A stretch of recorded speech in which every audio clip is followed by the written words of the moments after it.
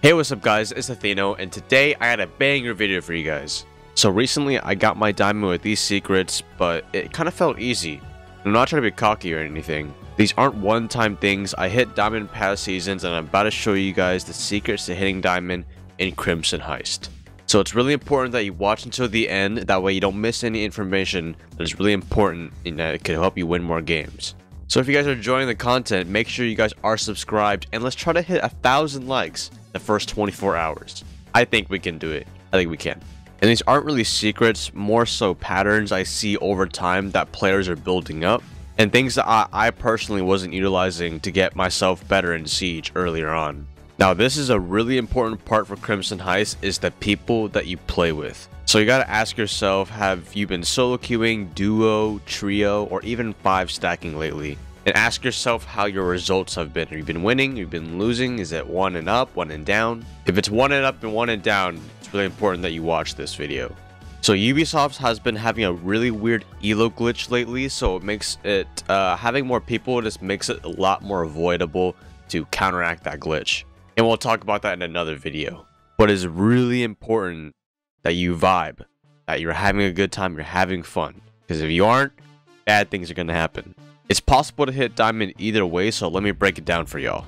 Solo queuing, you have the top frag almost every single game, a very inconsistent, a high chance of winning and losing, and also cheaters in your lobby that which could have you make rollback in the future. And trust me, when you log on to Siege, you had a good night yesterday, and you'd be like, I just lost 84 elo. So then you have duo queuing. In duo queuing, you have someone to talk to, someone to communicate, someone you can actually work with. This could be a buddy from school, you know, someone you just enjoy playing with in general. But it's really important, like I said, you guys need to vibe. Kind of makes up for the randoms by making smart plays in your end. And especially the less people you have, you don't really have control over important stuff. So you don't want to invest any negative energy when you are solo queuing or when you have any randoms in your team. Whether it's ranting in game chat to you or your own team, it's going to be very chaotic if you make it. So cut the trash talk and just play the game, take the W home. Now with that being said, that ain't all set in stone. I know a lot. I mean, I think in every high rank in every game, there's just that one toxic person that does not stop talking. But at the end of the day, he hits all the points I'm gonna put on this video, so I guess it really doesn't matter. But overall, what I want to tell you guys is don't get inside your head.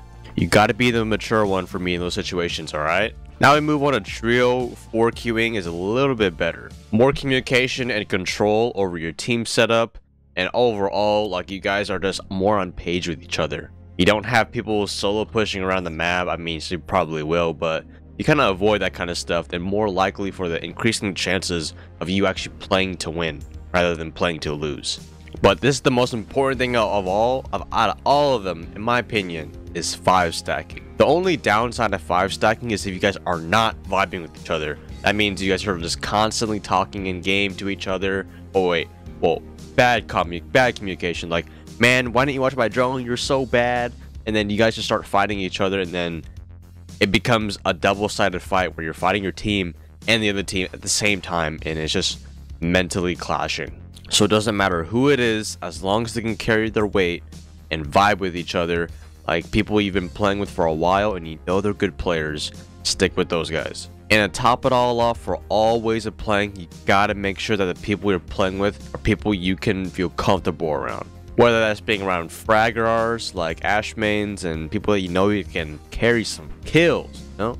But don't rely too much on those guys. There's also the smart players that will be elo to communicate quickly with you and overall just make it so the execute is a lot easier on both sides. And then lastly, you can have the competitive players. Once you're in a higher elo, you're going to find a lot of competitive players. I personally am one myself, so you have me on my team. If you have me on your team when I solo queue, which I doubt I will ever do on my main account, but you might find me on my alt account, I will give you somewhat communication if you guys talk a lot, and I won't be bringing a Maru every round with a diffuser in the site, you know? But the biggest mistake I see a lot of people are doing is playing with someone that lacks any of those things that I said. You know, you're that friend that's from school that is your homie. You guys have been playing with each other since day one. You know, he's in silver, but you're kind of a gold 2 player, you know? and you kind of carry them along with you everywhere. But then it comes to the point where the elo difference is too high. You actually have a platinum player in your team, and you actually can't play with the silver and the platinum. So what do you do from there?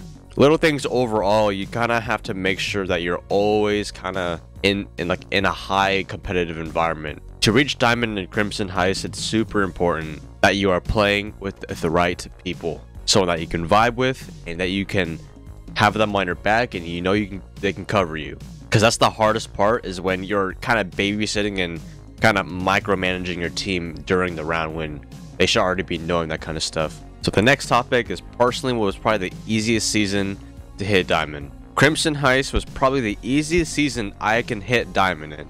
Not because I got carried, not all that kind of stuff, but I actually felt consistent coming in. And me playing competitive, I feel a lot more comfortable with that as well. As well as the people I play with, you know, Senville, my boy Panic, and people from my competitive team. A lot of those guys and a lot of people I didn't mention, it's been really easy. And I don't know if it's the people I'm playing up against, but they might be boosted plats and diamonds, who knows, but we still taking the dub anyway. So we know aim, game sense, positioning, and the mindset are the 4 pillars of a player. If you lack in one of those areas, you cannot have an imbalance, because there will be a time in every single game where you need to be on top of your game. So for aim, headshots are key. Personally, I ain't the best aimer, but that's where I use positioning to put me in a good position to get the upper hand on the enemy. Whether like it's easier to shoot an enemy in the back than to face the best aimer head on, you know what I mean? But don't be that rat, you know. Don't always be shooting people in the back, you know. And with that positioning to put you in the better gunfight, that's where the game sense. You gotta know your way around the map. Where is the enemy gonna be running around in, you know? What angle you should be taking on him. So predicting a push for your team as well as for others is really important. It's going to be a grind to do all this, but the person with a strong mind can tolerate these things and move himself forward little by little every day. Failure or not, 4 or 5, a heartbreaking defeat in ranked does not matter. Move on, learn from it.